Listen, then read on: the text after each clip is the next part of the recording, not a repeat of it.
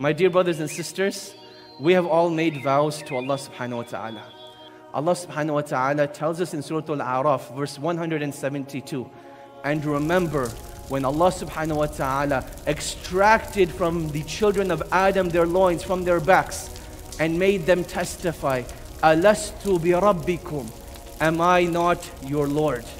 And they said, Qalu bala shahidna, indeed we have testified, so that on the day of judgment we will not be able to say that we were heedless of this affair, that Allah subhanahu wa ta'ala is our creator and sustainer. And that was one of the first things that came to my mind, the vow, the covenant that we made with Allah subhanahu wa ta'ala. Greater than any vow that a husband makes to a wife, or a wife to a husband, or a mother to a child, or any other relationship. Yet you see, when it comes to Allah subhanahu wa ta'ala, Shaitan has won this battle in distancing us from Allah subhanahu wa ta'ala. So I want to dedicate this talk to loving Allah subhanahu wa ta'ala again. I want to dedicate this talk to getting to know Allah subhanahu wa ta'ala again, in hopes that we can fulfill our vow to Allah subhanahu wa ta'ala, no matter what happens in our lives, no matter how bad that amnesia gets, no matter how bad the accident. We will always know who Allah is and why we love Him. Let's start off by how Allah subhanahu wa ta'ala commands us of this in the Quran. The famous verse that all of us know here, we've heard it many, many times, where Allah subhanahu wa ta'ala says, وَمَا خَلَقْتُ الْجِنَّ وَالْإِنسَ إِلَّا لِيَعْبُدُونَ, that I did not create the mankind and jinn except for my worship. The greatest mufassir of the Quran, Abdullah bin Abbas radiallahu ta'ala anhuma, he said about this verse, that to worship Allah subhanahu wa ta'ala is to know Allah subhanahu wa ta'ala. Meaning that the greatest form of worship that we can do is to get to know who Allah subhanahu wa ta'ala is. Because once you truly know who Allah subhanahu wa ta'ala is, you cannot help but to worship Allah and to love Allah and to venerate Allah subhanahu wa ta'ala. Likewise, Allah subhanahu wa ta'ala tells us in Surah Al-Hashr, وَلَا تَكُونُوا كَالَّذِينَ نَسُوا اللَّهَ فَأَنْسَاهُمْ أَنفُسَهُمْ أُولَٰئِكَ هُمُ الْفَاسِقُونَ. That Allah subhanahu wa ta'ala tells us, and do not become of those people who forgot Allah subhanahu wa ta'ala, so Allah subhanahu wa ta'ala made them forget themselves. Indeed, these people are the transgressors. Now, there's 2 points in this verse over here. The first point is when Allah subhanahu wa ta'ala says, do not be of those people who forgot Allah. Now, Allah subhanahu wa ta'ala just doesn't give you a problem, He gives you a solution as well. So the solution to having forgotten Allah is that Allah subhanahu wa ta'ala goes on to tell you who He is 2 verses later. When He goes on to tell us in these 3 beautiful verses who Allah is. Which starts off with, هُوَ اللَّهُ الَّذِي لَا إِلَهَ إِلَّا هُ عَالِمُ الْغَيْبِ وَالشَّهَادَةِ هُوَ الرَّحْمَنُ الرَّحِيمُ هُوَ اللَّهُ الَّذِي لَا إِلَهَ إِلَّا هُ الْمَلِكُ الْقُدُّوسُ السَّلَامُ الْمُؤْمِنُ الْمُحَيْمِنُ الْعَزِيزُ الْجَبَّارُ الْعَزِيزُ الْجَبَّارُ الْمُتَكَبِّرُ سُبْحَانَ اللَّهِ عَمَّا يُشْرِكُونَ هو الله الخالق البارئ المصور له الأسماء الحسنى يسبح له ما في السماوات والأرض وهو العزيز الحكيم. In these 3 verses, Allah subhanahu wa ta'ala reminds us of who He is. So the people who forget Allah get to know Allah subhanahu wa ta'ala again through His names and attributes. But Allah subhanahu wa ta'ala teaches us a second lesson, and this is the logical proof in terms of why we need to know Allah subhanahu wa ta'ala. We're constantly told that this journey of life is about self-discovery, discovering who we are, discovering ourselves. But Allah subhanahu wa ta'ala tells us in this verse that in order to truly discover who you are, in order to truly discover your potential, you need to discover who Allah subhanahu wa ta'ala is first. Because you will become a manifestation of the things that you ask Allah for, a manifestation of the things that you obey Allah with, a manifestation of those things that you plea Allah subhanahu wa ta'ala for. So in order to truly discover who you are, you need to discover who your Creator is. Because if your Creator is filled with generosity, He will create generosity in you. If your Creator is loving, He will create love in you. If your Creator is pardoning, then He will instill pardoning inside of you as well. So to discover who you are and who you should be, you need to realize and learn who your Creator is.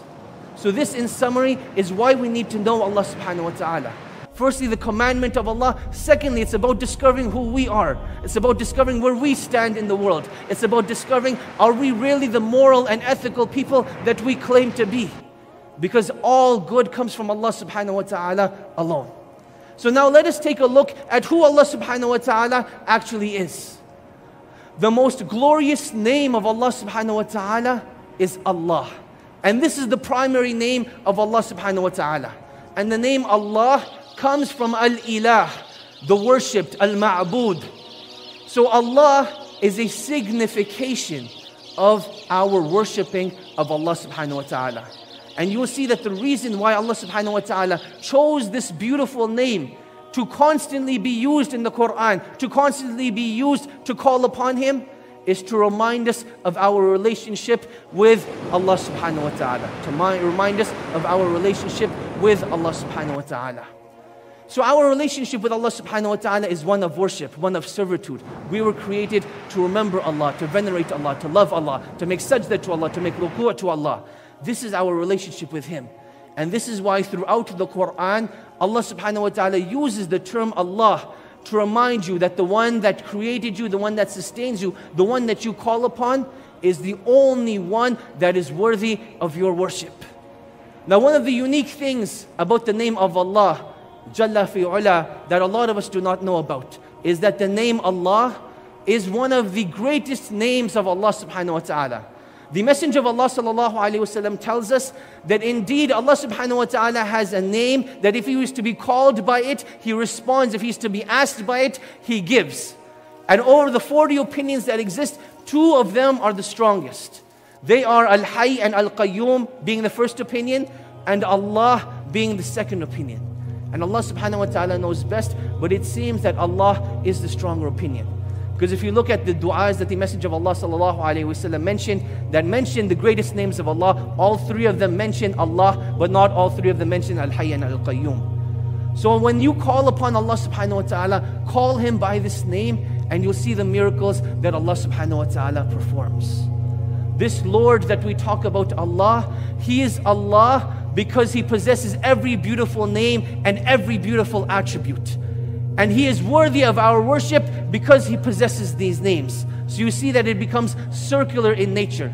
That we can only worship He who possesses all the beautiful names and attributes. And since we worship Him, then by necessity, every beautiful name and attribute must belong to Him subhanahu wa ta'ala.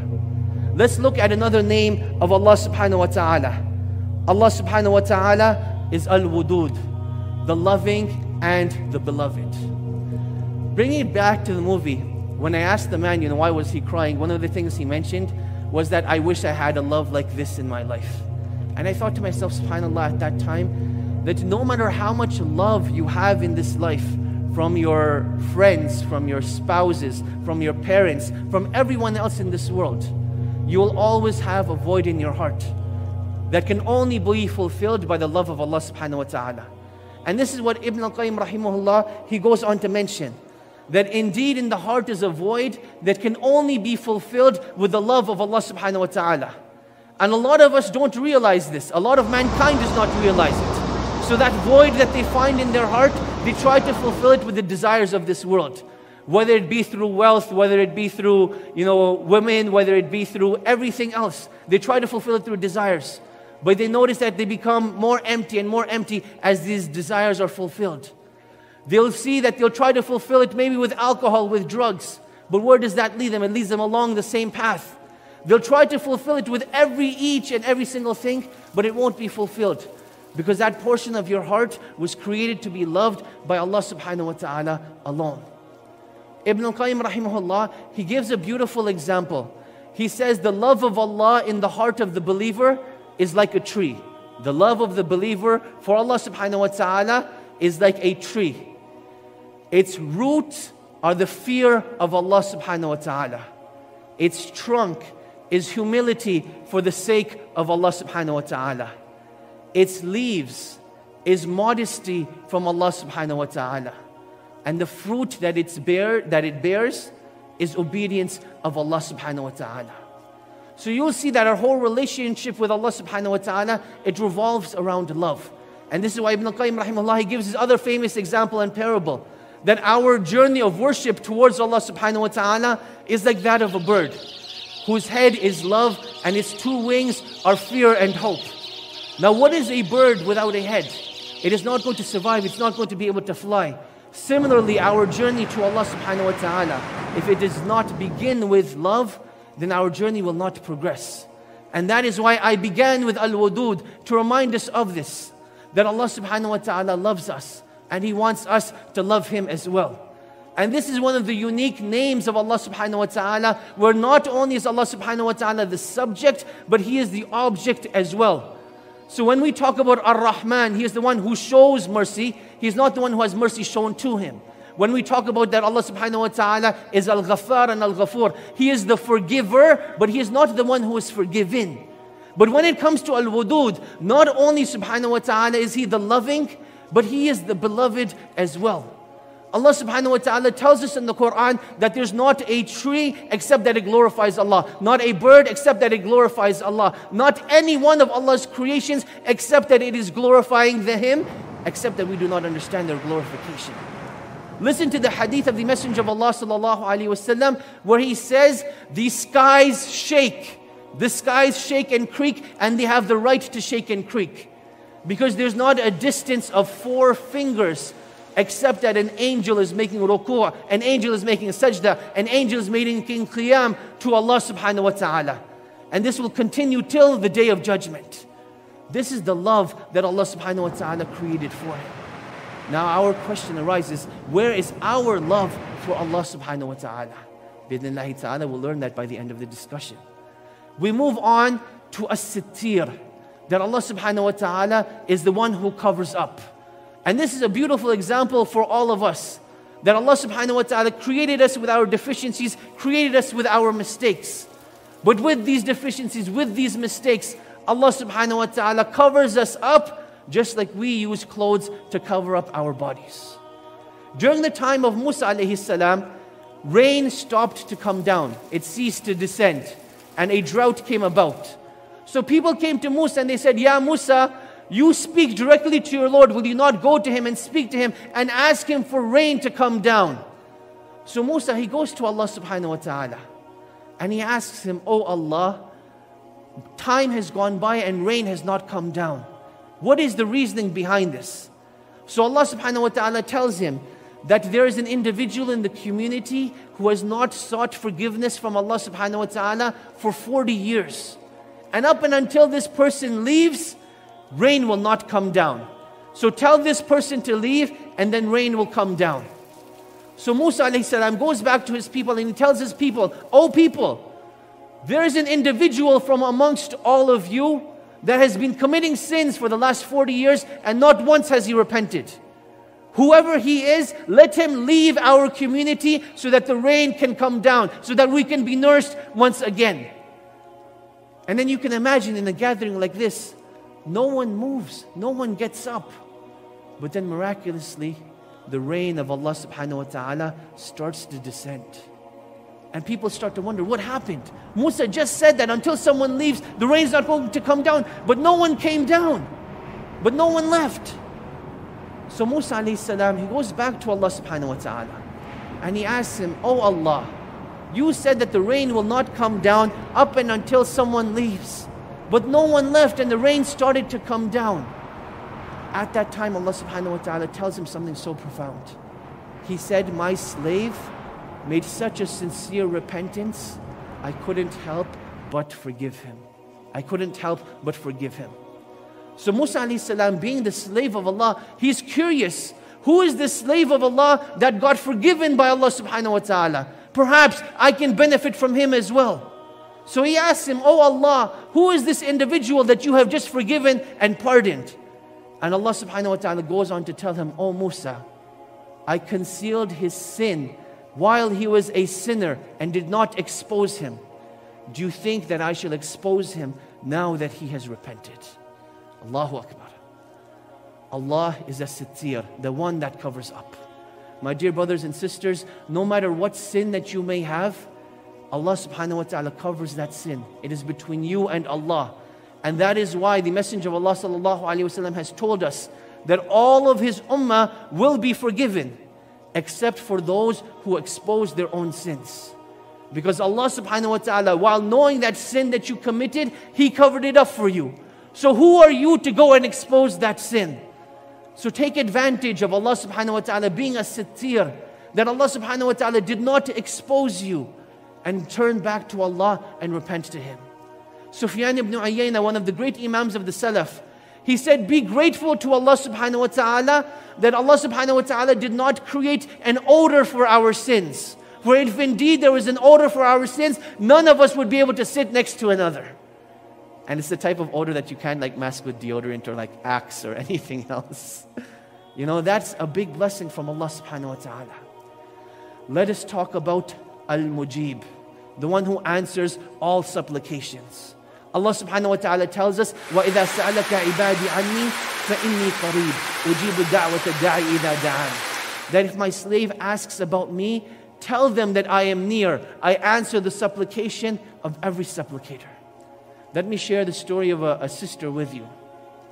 She says, it was the first day of Ramadan and my father had a heart attack while he was in the masjid. So they take him to the hospital. I hurry to the hospital and I'm looking at my father. And I see this beautiful old man, the man that took care of me when I was young, the man that changed my diapers, the man that took me to school, the man that tried his best to grant me every single thing that I desire. And I realized what a terrible daughter I was to him at that day. So I made dua to Allah subhanahu wa ta'ala. And I said, oh Allah, please grant him life so that I can show him the same righteousness that he showed me. And Allah subhanahu wa ta'ala brought him out of the heart attack and gave him life for four more months.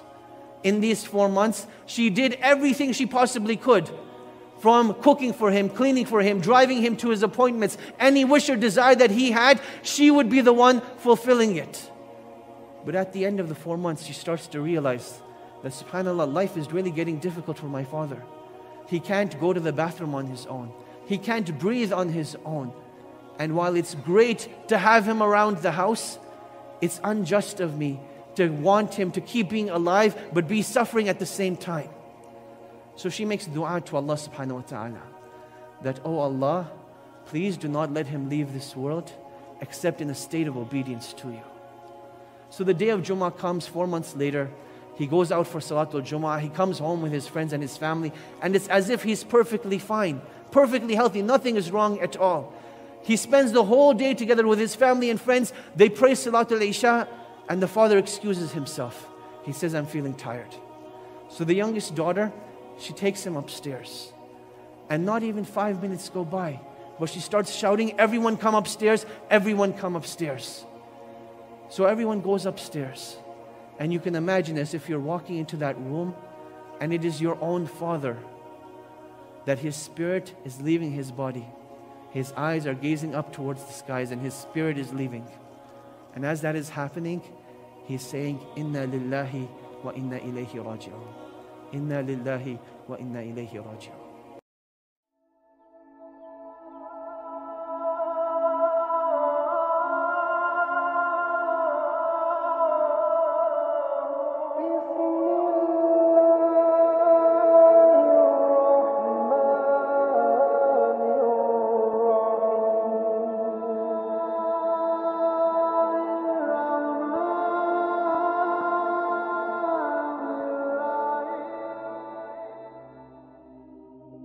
Ar-Rahman, Ar-Rahim, the infinitely good, the merciful, are two names derived from mercy.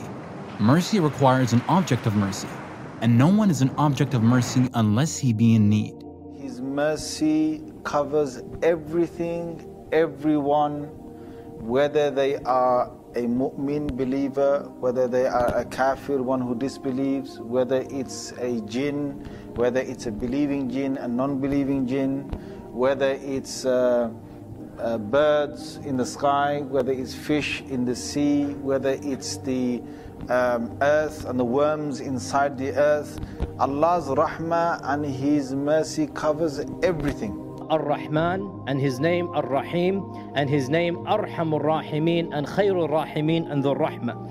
And by deriving 5 different names from the same root, Allah subhanahu wa ta'ala is emphasizing the concept of rahmah. And there is no question that the primary attribute of the entire Quran when it comes to Allah subhanahu wa ta'ala is the attribute of rahmah. There is no other noun or verb from which 5 names have been derived.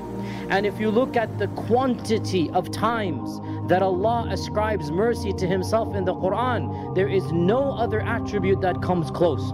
Over 500 different adjectives and verbs and nouns, all of which derive around rahmah, are ascribed to Allah subhanahu wa ta'ala. Ar-Rahman and Ar-Rahim are found in the Quran in a number of different places. In the case of the name Ar-Rahman, it is found 57 times in the Quran. In kullu man fis samawati wal ard illa ata ar-Rahmani abda. All in the heavens and the earth come to God, the Beneficent, as a servant. And really these are 2 of the greatest names of Allah subhanahu wa ta'ala and the most oft repeated names in the Quran. And they are among the names that are repeated many, many, many times in the Quran.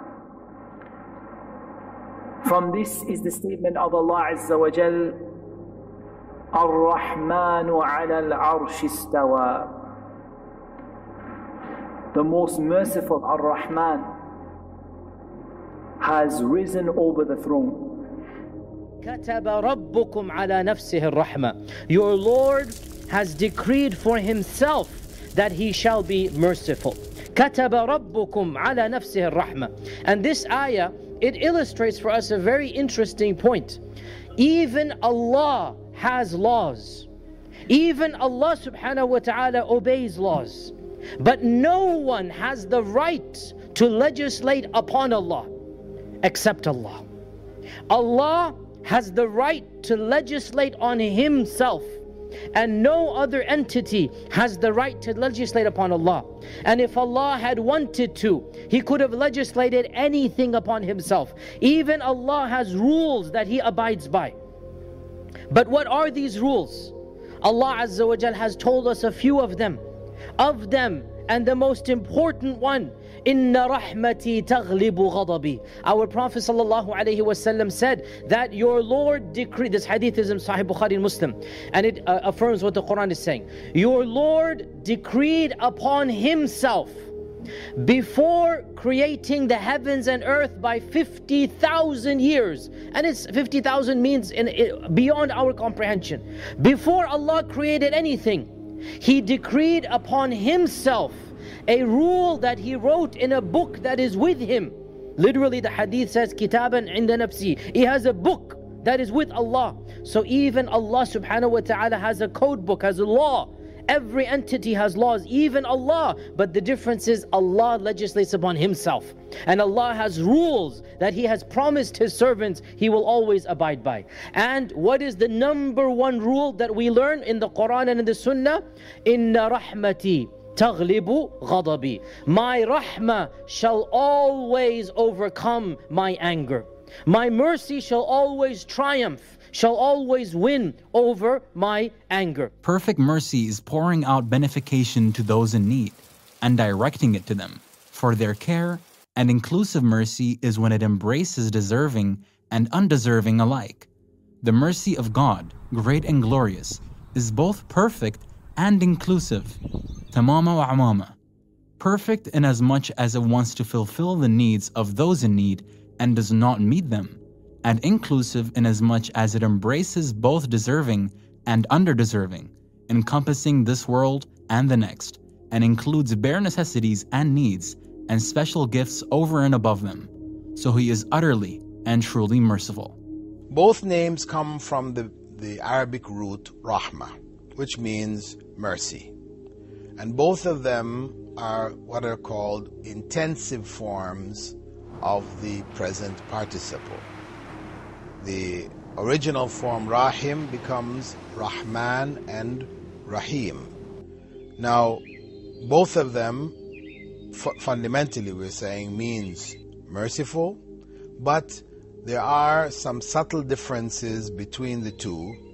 Rahman is looked at as being a more intensive form than Rahim, because the intensive forms are depending on the number of letters that constitute them, the more letters, the more intensive they're considered to be. And Rahman has more letters than Rahim.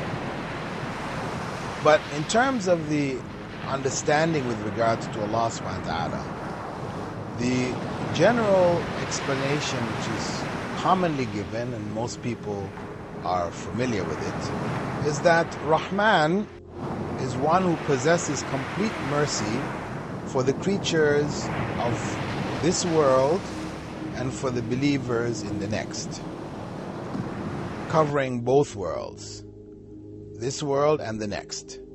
Whereas Rahim is more specific for the believers on the Day of Judgment. A greatness to His mercy that shows there is no end to this mercy. And Ar-Rahim, Allah's name Ar-Rahim, is when Allah has mercy specifically to the believers. So this is only to those who have turned to Him. This is only to those who believe in Him. These are only people who are close to Him. These are only people whom Allah has chosen, and if it's in this dunya, if it's in this world, then His rahmah, His mercy will be with them specifically, as well as those who don't believe in Him. That's fine, that's from Rahman. But Rahim is only for the akhirah. So when in the next world, Allah Azza wa Jal, on the Day of Judgment, He will have mercy on the believers. It will be Him as being Rahim. The name Ar-Rahman, is a unique name. There is no other name like it in the Quran other than the name Allah itself. And the name Allah and the name Ar-Rahman have a unique status that no other name shares. And that is that both of these names are considered to be the primary name of Allah. Typically, the name Allah and the name Ar-Rahman, they occur by themselves. They don't have a second name attached to them. Rarely they do, but typically it's by themselves. And the name Ar-Rahman is linked directly with the name Allah. قُلِ ادْعُوا اللَّهَ أَوْ ادْعُوا الرَّحْمَنَ. Allah says, call upon Allah or call upon Ar-Rahman, whichever of these two that you choose. أَيَّمَّا تَدْعُوا, whichever of these two that you choose. فَلَهُ الْأَسْمَاءُ الْحُسْنَى, all of the other names belong to Him. So Allah and Ar-Rahman, Allah says, all the other names go back to them. And there's no other name that has been raised to that status other than these two, Allah and Ar-Rahman. In the case of Ar-Rahman, this is a description of Allah's essence, of Him in character Himself. Ar-Rahman is the most merciful, and that Ar-Rahim is the bestower of mercy. Meaning that Ar-Rahman refers to the mercy that Allah has, and Ar-Rahim refers to the fact that He gives out that mercy.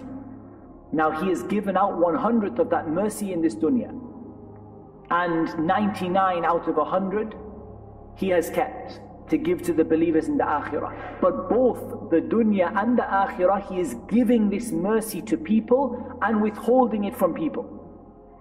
And Allah subhanahu wa ta'ala mentions His name Ar-Rahman in 57 occasions of the Quran. 57 occasions. Around 50 of them are standalone. They have no other name. And as I said, there's no other name that is standalone other than the name Allah. So for example, Ar-Rahman, Allama al-Quran, Khalaqa al-Insan. This is a standalone name, Ar-Rahman. And Allah begins ayat with Allah, and He begins ayat with Ar-Rahman. And there's no other name that a chapter or a surah begins with. And typically in verses of majesty, in verses of glory, Allah Azza wa Jal mentions the name Ar-Rahman. For example, when Allah mentions His most magnificent creation, the biggest creation of Allah, the most magnificent creation, and that is, by the way, the throne of Allah. The largest creation of Allah is Allah's throne, Allah's arsh. Whenever Allah mentions His arsh, He always mentions the name Ar-Rahman. Ar-Rahmanu ala al-arsh istawa. Ar-Rahmanu ala al-arsh istawa. 7 different times in the Quran this phrase occurs. 7, exact same phrase. Never does Allah say Allah ala al-arsh istawa.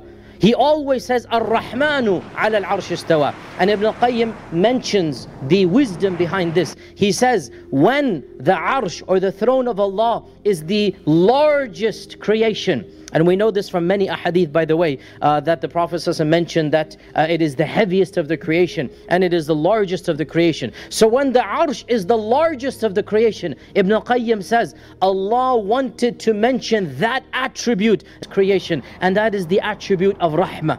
That Allah's Rahmah envelopes even the largest creation. Ar-Rahmanu ala al-Arsh istawa. And there is no name of Allah that occurs upon the same structure. Now this goes a little bit advanced. I don't want to confuse you with morphology or sarf, but the Arabic language, one of the beauties of the Arabic language is you can take a three-letter verb and you can transform it into many different, if you like, nouns and even adjectives and adverbs, depending on what you add, what you subtract, where you put an alif, where you put. So for example, sami'a, to hear. Sami' and sami', they both mean the same, but there's a difference in the meaning. Sami', the one who hears everything. Sami', the one who can hear right now. Allah is not Sami', Allah is Sami'. This is morphology, the differences. What I'm trying to say, Ar-Rahman, it has an alif noon at the end. Rahima is the verb. Ar-Rahman has the alif noon. There is no other name of Allah that has this structure of the alif noon at the end, other than this name Ar-Rahman. Imam Qurtubi then moves on to say that this name of Allah Azza wa Jal, Ar-Rahman, can only be used for Allah Azza wa Jal. It cannot be used for any other human being. And this is one of the debates that the scholars have of which of the names are very specific for Allah. Because if you say that a name is specific for Allah, you cannot name a person with it. So for example, whereas you can call someone Malik. Malik, you can name someone, his name is Malik. What does Malik mean? Malik means that he's the owner of something. But you cannot name someone Ar-Rahman, because that is only Allah Azza wa Jal. Why? Because Allah's mercy, the fact that He can have mercy on anything from the east and the west, from this dunya to the next dunya, from any of His creations, from the heavens right down to the earth, that no one can be the same as Him in that. So that is very clear. But Allah Azza wa Jal, He, if you want to name someone by that name Ar-Rahman, you must put Abd before it. So you say Abdur Rahman. You say the same as Allah. You can't name anyone Allah, but you can say Abdullah. You can say his name is the servant of Allah. You can say his name is the servant of the Rahman. That is fine. But you can't name anyone Ar-Rahman. So Ar-Rahman, the one who has the strongest and the eternal Rahmah.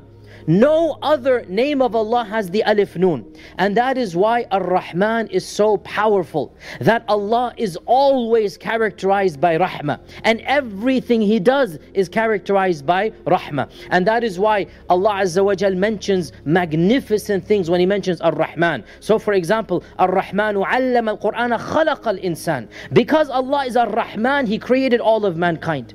And that is why the term Ar-Rahman, many of our scholars say that the difference between Rahman and Rahim, Rahman is for the entire creation and Rahim is for the believers. This is the primary difference. We'll come to other differences as well. But the primary difference that our scholars mention is that Ar-Rahman is for the entire creation. Ar-Rahman allama al-Qur'an khalaqa al-insan. The entire creation He created. As for Ar-Rahim, then generally speaking, Ar-Rahim applies for those who have believed in Him. وَكَانَ بِالْمُؤْمِنِينَ رَحِيمًا. Allah is Rahim for the believers.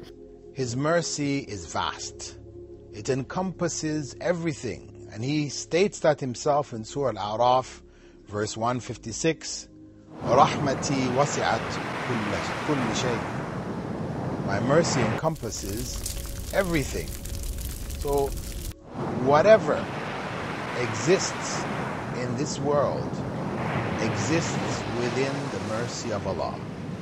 Whether we're talking about the righteous and the unrighteous, people and the jinn, whether we're talking about believers or disbelievers, where in the heavens or in the earth, all creatures, all beings that have an understanding and can choose, sentient beings, all of them function within the mercy of Allah subhanahu wa ta'ala. However, we did say, as we said before, that there is a special element of Allah's mercy which is reserved for the believers on the Day of Judgment. So Imam Ibn al-Qayyim, he defines the mercy of Allah subhanahu wa ta'ala, and he sheds difference or light on the difference between our mercy and his. He says, الرحمة صفة تقتضي إيصال المنافع والمصالح إلى العبد وإن كرهتها نفسه وشقت عليها. The rahmah of Allah is a characteristic that entails that Allah provides His servants with bounties, benefits, even if such a person despises them and finds them burdensome. That's the rahmah of Allah. Think about it. Look, a parent may force his child to revise for an exam. You may impose a temporary limitation on social outings and other matters he may enjoy. Now, obviously, any child will hate this. The parent is different to the short-term aspirations of the child. The parent realizes this is an act of care and mercy, and it is. So similarly, when you and I are in the thick of a horrible situation, so dark that it just leaves us lost for words, lost for answers, and we're saying things like, what mercy was there in the loss of my son to a car accident? What mercy was there in the cancer that is now eating me alive? What mercy was there in the unfaithful behavior of my spouse that has just rendered me physically, emotionally, spiritually paralyzed, unable to move on? Where is there rahmah and mercy of that? At that instant, the definition of Ar-Rahman's mercy is to be recalled. Again, the rahmah of Allah is a characteristic which entails that Allah provides His servants with bounties and benefits, even if such a person despises them and finds them burdensome. تحيتهم يوم يلقونه سلام, that he will greet them or the day that he greets them with salam. And Allah mentions the term Rahim over here in this context. So Ar-Rahim is a special mercy that is given to the chosen, and that's the believers. Ar-Rahman is the powerful mercy that everybody shares in, because Allah is characterized by mercy. Even the kafir benefits from the rahmah of Allah through Ar-Rahman. And that's what our Prophet ﷺ said, that if Allah did not have mercy, then He wouldn't even give the kafir a morsel of water. But it is from the mercy of Allah that even the kafir is supplied his daily rizq and his daily sustenance. And our Prophet ﷺ mentioned that when Allah created the creation, He divided His mercy into 100 parts. Now this is a symbolic hadith because Allah's mercy is infinite and it cannot be divided. Allah's mercy is infinite. But just to give you an understanding, He divided His mercy into 100 parts. One of those parts He revealed to this world. And because of it, the entire creation has some bit of mercy. Because of it, people are merciful to others. Because of it, the Prophet ﷺ said, the mother horse, for example, shows mercy to the fowl, to the baby horse. Because of it, the mother bird feeds the baby bird. And Allah has saved 99 parts of His mercy. And those 99 will be used only on the Day of Judgment. So imagine, from the beginning of time until the trumpet is blown, every act of mercy that any creature, any bird, any animal, any human does to any other creature, any plant, you add all of that mercy for all of the billions of years that creatures have been on this earth, and that comes to one bit of mercy. And 99 times that Allah will use on one day. And that is the Day of Judgment. And that is why our Prophet ﷺ said, لَوْ عَلِمَ الْكَافِرُ, if the kafir knew how much mercy Allah Azza wa Jal has, even the kafir will be optimistic about entering Jannah. This is the power of Allah's mercy. And that is why Abdullah ibn Mas'ud, he said that a person may sometimes aspire for some matter of trade or a position of authority, and he pursues it so ardently till he comes so close to attaining it. Then Allah looks at him and He says to the angels, divert it away from him, because if he attains it, I will take him to hell. So it is diverted away from him. But this person continues to see this as a misfortune, saying, Sabaqani fulan, dahani fulan, so-and-so beat me to it, so-and-so outwitted me. In reality, it was nothing but the grace of Allah. When Allah has characterized Himself with mercy in over 500 verses, when Allah has described Himself in mercy with 5 different proper nouns, when Allah says He is the Rahman, He is the Rahim, He is the Arhamur Rahimin, the most merciful of all those who have mercy, He is the Khairur Rahimin, the best of all those who have mercy, He is the one who is Dhur Rahma, the one who is always merciful, then how can we ever give up hope of Allah's mercy? How can we possibly give up hope of Allah's mercy? In fact, to give up hope of Allah's mercy is an insult to Allah. To give up hope of Allah's mercy is an insult to Allah of the highest magnitude. And this is not me speaking, this is the hadith. Our Prophet ﷺ said, listen to this hadith, Akbarul Kaba'ir, the biggest of all kabiras. Sins are kabira and saghira, big and small. You have the big sins, the large sins, the major sins. You have the most major of the major sins, akbarul kaba'ir. What are they? Number 1, al-ishraq, shirk billah. Number 2, al-qunutu min rahmatillah. That's the second on the list. And that is why Abdullah ibn Mas'ud, the companion, he would say, لا يغفرن الله عز وجل يوم القيامة مغفرة لم تخطر على قلب بشر. He said Allah will forgive people on the day of judgment in a way which no human heart could ever imagine.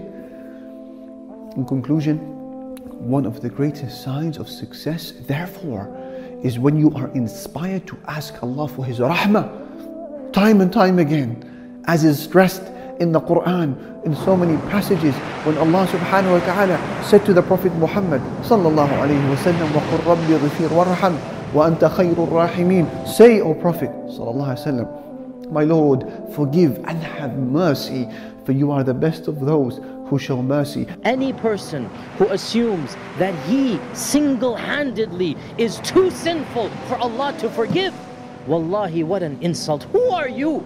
Who are you and what are all of your sins compared to the mercy of Allah? Have you limited the mercy of Allah such that you believe you alone in one lifetime can commit so many sins that Allah cannot forgive you? This is the height of insult, and that is why it is a type of kufr to assume that Allah cannot forgive me.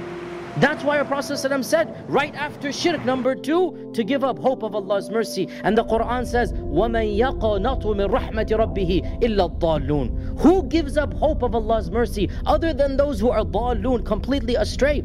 And Allah mentions in the Quran, قُلْ يَا عِبَادِيَ الَّذِينَ أَسْرَفُوا عَلَى أَنفُسِكُمْ لَا تَقَنَطُوا مِنْ رَحْمَةِ اللَّهِ إِنَّ اللَّهَ يَغْفِرُ الذُّنُوبَ جَمِيعًا. O my servants who have wronged themselves over and over again, you've gone beyond the bounds. Allah is saying directly in the first person, He's speaking to them, لا تقنطوا من رحمة الله. Never give up hope of Allah's rahmah. Allah forgives all sins. Brothers and sisters, the Rahman, the Rahim, the Arhamur Rahimin can continue to show rahmah, and He can have more rahmah than all of the creation combined, and it will not diminish His rahmah if He shows the entire creation His eternal rahmah. That rahmah never finishes. So what can I do and what can you do that can extinguish that rahmah of Allah? This is the hope. This is the month of rahmah. This is the shahrul rahmah. And this is the month where we want Allah's rahmah. And these are the 10 days of rahmah. So let us renew our intention that we will gain Allah's rahmah. Let us have that optimism, because that optimism is a part of iman. Let us believe in Ar-Rahman and Ar-Rahim. Let us believe that the Rahman will show us rahmah, that the Rahim will envelop us in that rahmah.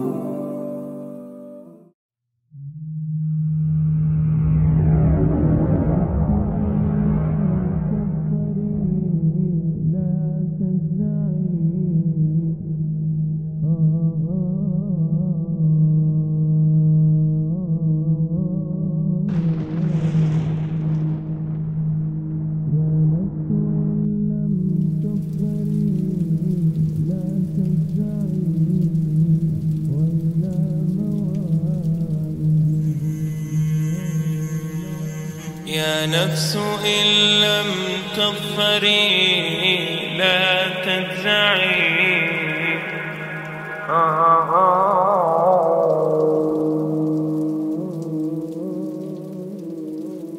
All the praise is for Allah, who is the author of all existence and the most generous to his creation, while he is also the all-compelling. He is the only one worthy of our worship, having no partners, no associates, no sons, no daughters, no one whom he must consult, and no one or anything which has any comparison with him.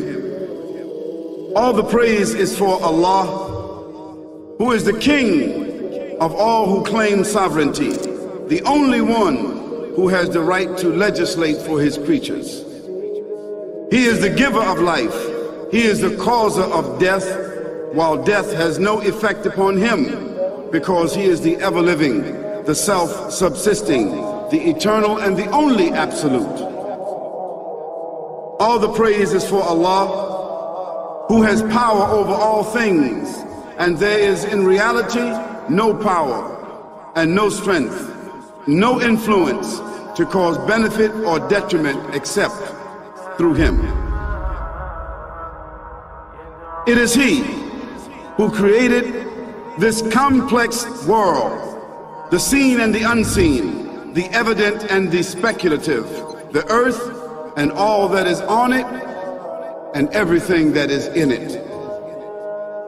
It is he who sent his messengers and prophets, alayhimus salam, with the common message of strict monotheism, which simply means that there's absolutely no one worthy of worship, no one worthy of our obedience except the Almighty, the One, the Absolute, and who has no partners.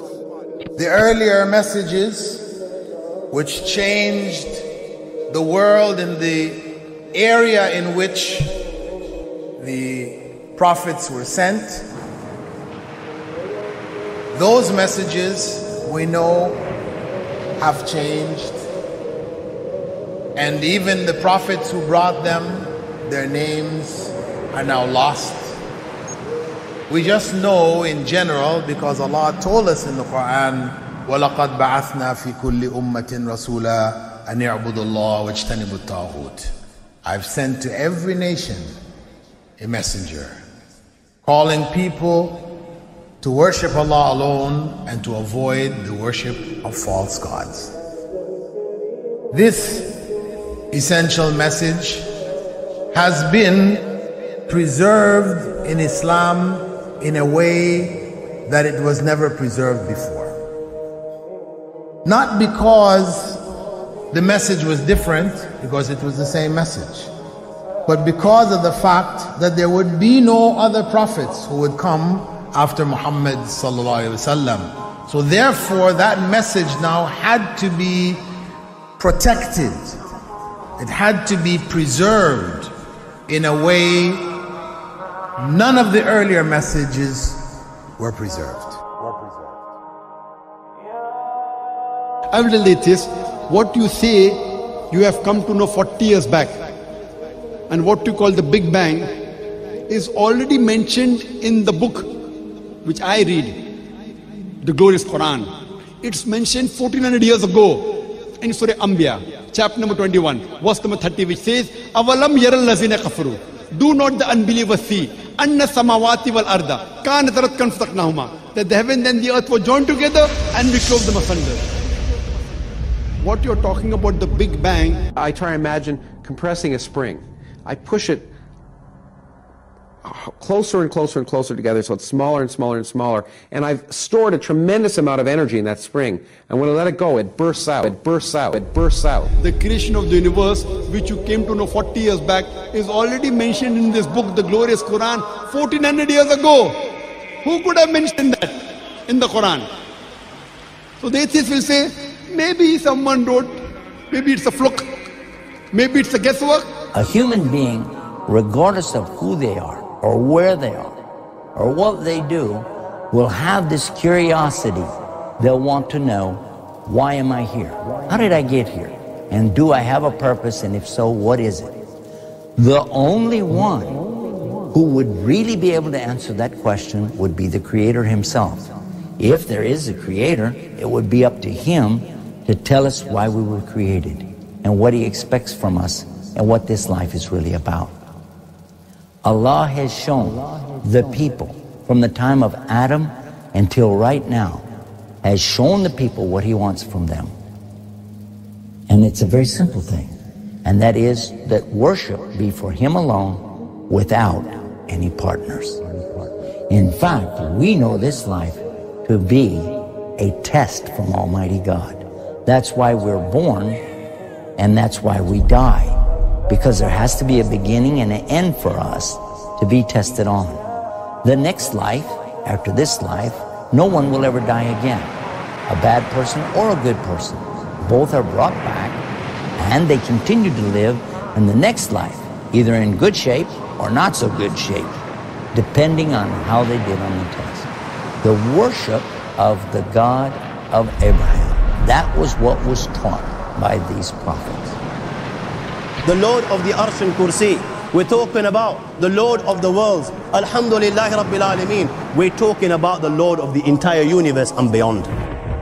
The entire universe and beyond. You know, we live in this dunya, and we are fascinated with this dunya which Allah subhanahu wa ta'ala indeed has created in a beautiful manner. We're fascinated. There are over billions of people which live on this dunya at this moment in time. Over 6 billion people that live on the dunya at this moment in time. This dunya of Allah subhanahu wa ta'ala is so big that there is space in this dunya for billions and billions and billions or more people.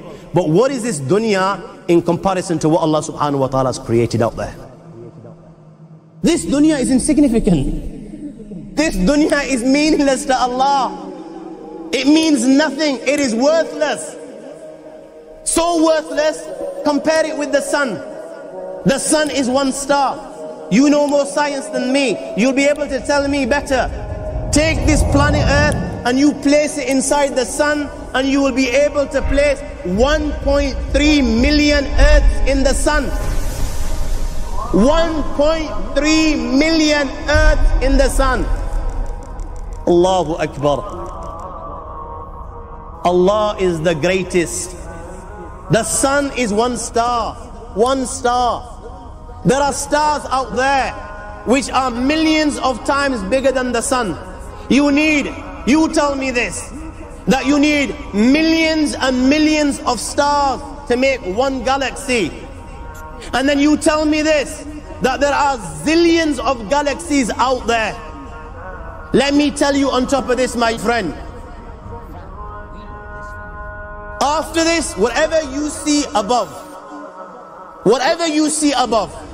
when you raise your head and you look above, whatever you see above, the zillions and zillions and zillions of galaxies, let me tell you, this is everything there is within the first heaven.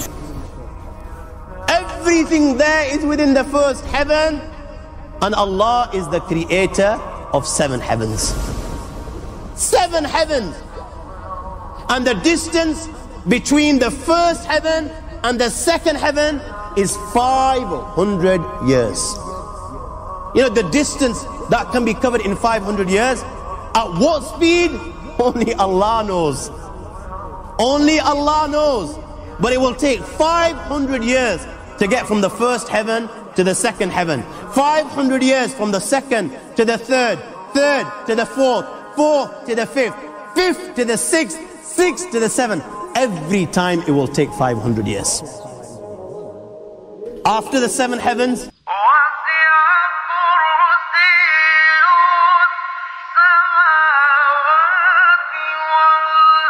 وَسِعَ كُرْسِيُّهُ السَّمَاوَاتِ وَالْأَرْضِ. You all read the Ayatul Kursi. You all know the Ayatul Kursi. After this, you have the Kursi of Allah. You have the chair of Allah subhanahu wa ta'ala. You know these 7 heavens that we've just talked about, in comparison to the Kursi of Allah, they're non-existent. They're meaningless. Rasulullah sallallahu alaihi wasallam has given an example in a hadith, just to give us a little bit of understanding with regards to the 7 heavens in comparison to the Kursi of Allah. Take a ring from your finger, take it off, the small ring that you have, and place it, let's say, in a desert, the Sahara Desert. It's the biggest desert in the world. You know that ring that we take off from our fingers and place it in the Sahara Desert? What comparison is in between the ring and the Sahara Desert? Nothing. Nothing. The 7 heavens is the ring, and the Kursi of Allah is the Sahara Desert. After the Kursi of Allah, you have the Arsh of Allah. وَكَانَ أَرْشُهُ عَلَى الْمَاءِ. You have the Arsh of Allah. Again, Rasulullah has explained, so just so that we can understand. Take the ring, place it in the desert. This time, the ring is the Kursi and the Arsh is the desert. What is the Kursi in comparison to the Arsh of Allah? Nothing. Then you have angels which carry the Arsh of Allah. Their heads are in the 7th heaven and their feet are in the lowest earth.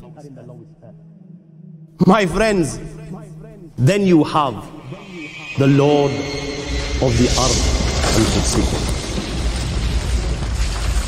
لا تدركه الأبصار ويدرك الأبصار وهو اللطيف الخبير. He is beyond the size of Allah, who Allah is, what Allah is. The greatness of Allah is beyond the comprehension of my little mind. This is the being that you and I are messing with. الله لا إله إلا هو الحي القيوم لا تأخذه سنة ولا نوم له ما في السماوات وما في الأرض من ذا الذي يشفع عنده إلا بإذنه يعلم ما بين أيديهم وما خلفهم ولا يحيطون بشيء من علمه إلا بما شاء وسع كرسيه السماوات والأرض ولا يؤوده حفظهما وهو العلي العظيم. Who is Allah? We want to refresh our iman. We want to be attached to our Creator. We want to fear nobody but Him. We want to please none other than Him. So who is Allah? Come with me to Surah Al-Hadid, chapter 57 of the Quran, where Allah, He says, introducing Himself to us. له ملك السماوات والأرض. He is Allah who has the kingdom of the heavens and the earth. يحيي ويميت. He alone is the one who gives life and death.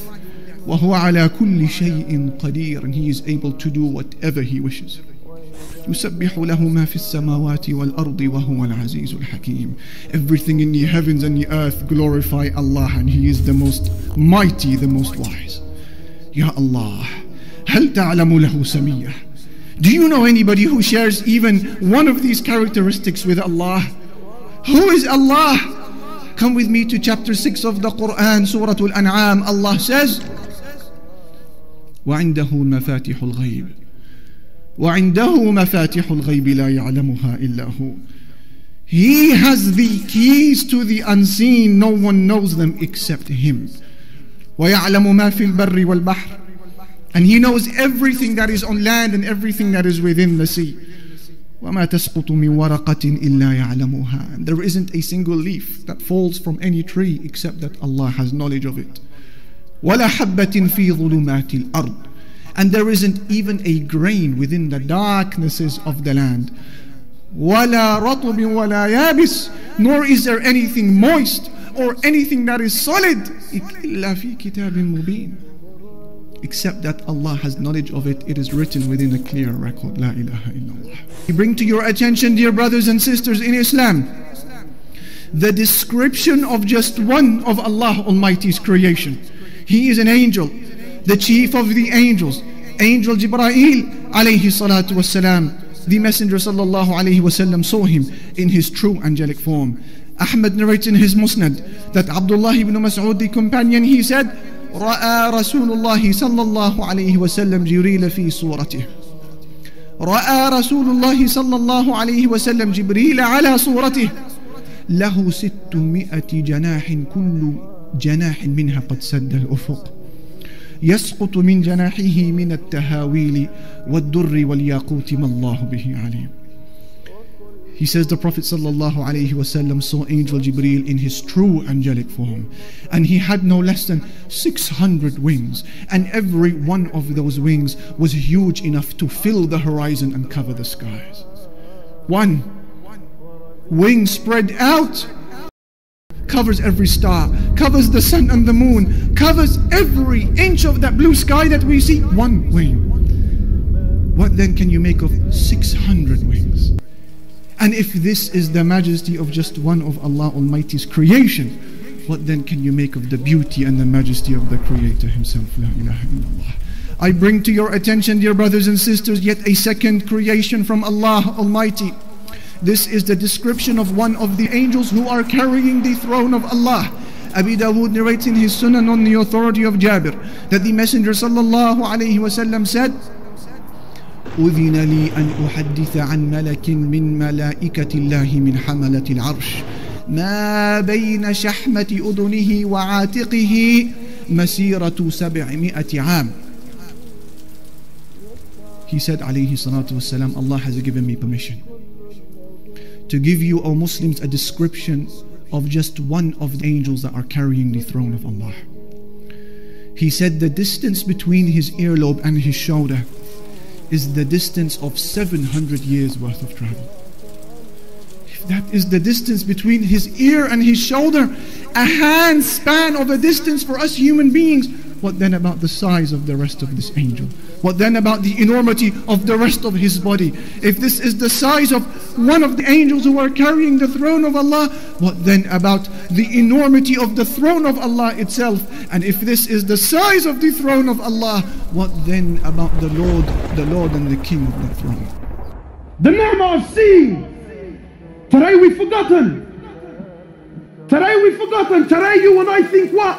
That to see I need a pair of eyes. You're wrong. Because there are millions around the world that have eyes, but they can't see. It is Allah that allows you to see. Today you think to hear, I need a pair of ears. You're wrong. Because there are millions around the world that have ears. They're stuck on their heads, but they can't hear, my brother. It is Allah that allows you to hear. Today you think to walk, I need a pair of legs. You're wrong. There are millions around the world that have legs, but they can't walk. It is Allah and Allah alone that allows you to walk. Allah, not you. Allah, not you. Allah doesn't need you, my brother. Allah doesn't need me. Allah doesn't need us. And we have to understand, because this is Aqeedah. You have to know this so that when you worship, you are always humble. When you worship Him, you never have pride. When you worship Him, you never have arrogance. Because you know, at any given point in time, I am where I am only through His mercy. Only through His rahmah, I am where I am. Not because of your own actions. And to know with depth, with yaqeen, with certainty, that Allah, the King of Kings, doesn't need anyone. He doesn't need anyone, my brothers. Wallahi, everything you see around you, everything. Today, the Muslims have so much fear in their hearts. Fear of the kuffar, fear of the West, fear of laws, fear of regulations, fear of this and fear of that. But to know that Allah Azza wa Jal is not in need. Wallahi, my brothers, wallahi, I take an oath by Allah. You have to come to terms. You have to come to believe with certainty that every single human being, whoever lived, whoever's living, and whoever is to come and live on this earth, wallahi, every single human being, every single jinn, every single animal that walks on this earth, every single bird that takes the flight in the sky, every single fish that swims in the oceans of Allah Azza wa Jal, wallahi, every single land, every single country, wallahi, with all their governments and all their military force and all their might and all their science and all their money and all their know-how, all with the exception of none. Every country, every tree, every grain of sand, every mountain, every river, every ocean, wallahi, every star, every sun, every moon, every single planet, every single angel, the billions and billions and billions of angels, all of them, with the exception of none, Mikael, Jibrail, Israfil, all, the first heaven, the second heaven, the third heaven, the fourth heaven, the fifth heaven, the sixth heaven, the seventh heaven, the ocean above it, the eight that carry the throne of Allah, the arsh of Allah, all are dead, all are dead. Nothing moves, nothing stops, nothing makes, nothing breaks, nothing gives, nothing takes, nothing rises, and nothing falls, nothing harms, and nothing benefits in Allah. And until this yaqeen and faith is in your heart, that nothing, that everything is dead, everything, except Allah. Allah doesn't need anything, anyone. No prophet, no angels, no jinn, no ins. We need Him. He's Al-Hayyul Qayyum. He's the ever-living. So you might say, brother, I'm alive. What's so special about that? I'm living. Yeah, but your living is dependent on His existence. He's the first with no beginning. He's the last with no ending. He is Allah. He is Allah. Al-Malik. He's the King. He's the King. He's the one who on the Day of Judgment, when everything will come to an end, when Allah Azza wa Jal will order the destruction of every living creature, when Allah Azza wa Jal will order the destruction, the death of every human, of every animal, of every jinn, of every angel, until there comes a point where there is absolutely nothing in existence except Allah. And Allah will call out, Aina al-muluk? Aina abna al-muluk? Where are those kings? Where are those kings who thought they were kings? Where are the sons of those kings? Allah will call out, where are the tyrants? Where are the gangsters?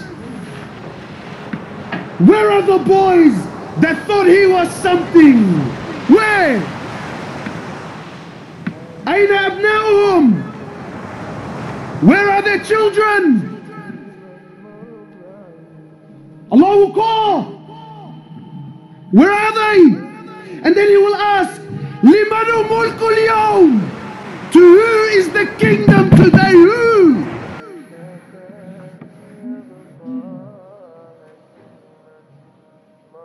Nothing will answer. Allah Himself will answer. Today it's to Allah, the one and only. Allah asks, أَلَمْ تَرَ أَنَّ اللَّهَ يَسْجُدُ لَهُ مَنْ فِي السَّمَاوَاتِ وَمَنْ فِي الْأَرْضِ. Don't you see, O people, that everything in the heavens and the earth prostrates to Allah?